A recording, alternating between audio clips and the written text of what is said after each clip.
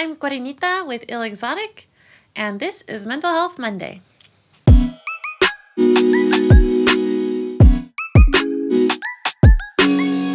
If you are watching the last video, then you'll know that this is a continuation video of physical wellness, part of our little mini-series about the 8 dimensions of wellness. So this week, we're going to jump into the overall physical health. I tried to be kind of thorough with this and find some resources that people can use throughout the country of the United States. If you're in other countries, I'm sorry, I don't really have too many resources for you as far as tangible resources, but you can watch these videos and they'll still apply to you. As part of your physical wellness is your overall physical health.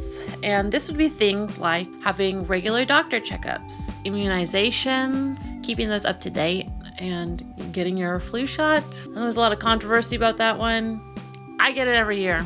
Washing your hands after going to the bathroom or before eating, and resting when you're sick, which I know can be a really tough one, and safe sex practices. Before diving deep into this topic, I just want to recognize that a lot of people, especially in this country, do not have access to health insurance and reliable health care, affordable health care, and that is really terrible.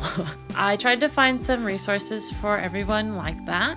I think that part of physical wellness is keeping that in mind when you're going into the voting booth and picking which candidate you would like. If you don't have health care and you'd really like health care in case of emergency, or maybe because everyone needs health care. So if you would like health care, you know, it's important to take a look at the government and see where you can vote to help support that. If you do have health care, help us out, please, and still vote to get health care for all of us, because when more of us have health care, then we're all safer because we have herd immunity. My little tangent. Regular checkups and immunizations are important because when you're doing regular lab tests or seeing a doctor regularly and having them, update your chart and stuff, you can catch any small irregularities that you wouldn't have seen before it's too late, before anything starts really developing. So yeah, it's important preventative measures. And even if, something like the measles is like eradicated and dead, it's still important to get your vaccine for any of these things,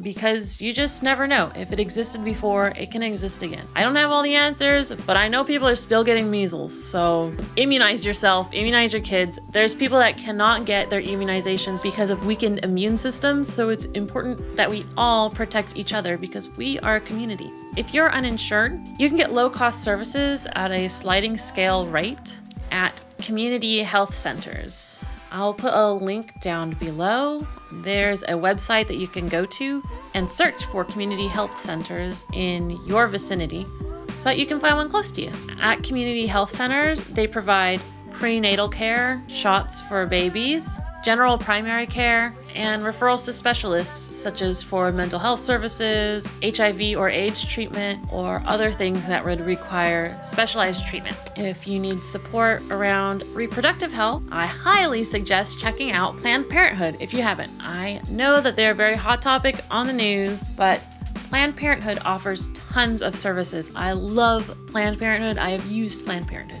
Here's some stuff that they provide. Birth control, contraceptives, including condoms, because, wrap it before you tap it. No glove, no love. Don't be silly. Protect your willy. Stop the stream before you cream. Wrap your bait before you mate. Especially in December, gift wrap your member. If you go into heat, package your meat. Cover your stump before you hump. When in doubt, shroud your spout. If it's time to get spunky, cover the monkey. Planned Parenthood also has Pap smears, STI and STD testing, prenatal care, treatments for urinary tract infections, cancer screenings, vasectomies, and gender-affirming hormone therapy.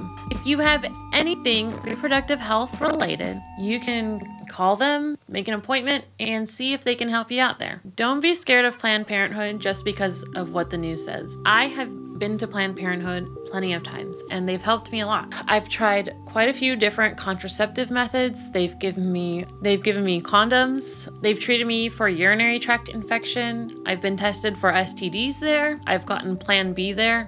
Those are just the services that I have personally used. I'm not sure what else they have, but you should definitely check it out. They take Medicare, and they definitely help people who are uninsured. Another part of physical health is avoiding and minimizing drug and alcohol use. A really popular thing that I've heard of is called harm reduction.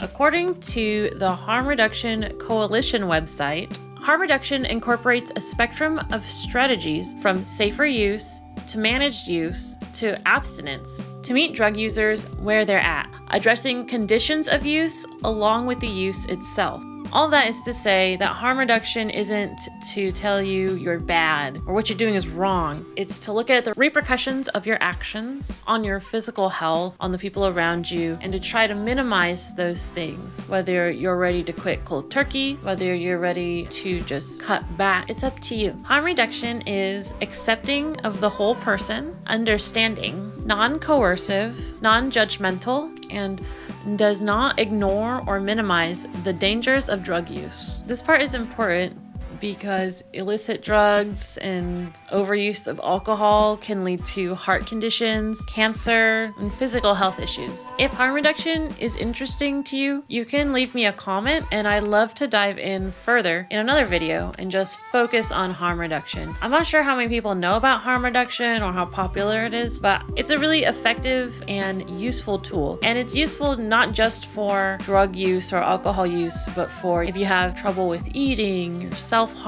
or plenty of other things that people struggle with. All in all, physical wellness is about what healthy habits make you feel good. You decide what your physical wellness looks like. If you decide to cut back on unhealthy food, but maybe on Saturday nights you eat mozzarella sticks, you do you. If your idea of physical wellness is joining roller derby and getting your exercise that way, even though, you're probably gonna get bruised up and banged up a bit, you do you. The main point of the 8 dimensions of wellness is to find self-directed balance between all 8 of them. If you like this video, give it a like. Tell me down in the comments what your idea of physical wellness is. If you like this series, subscribe so you can see more episodes. Have a great day.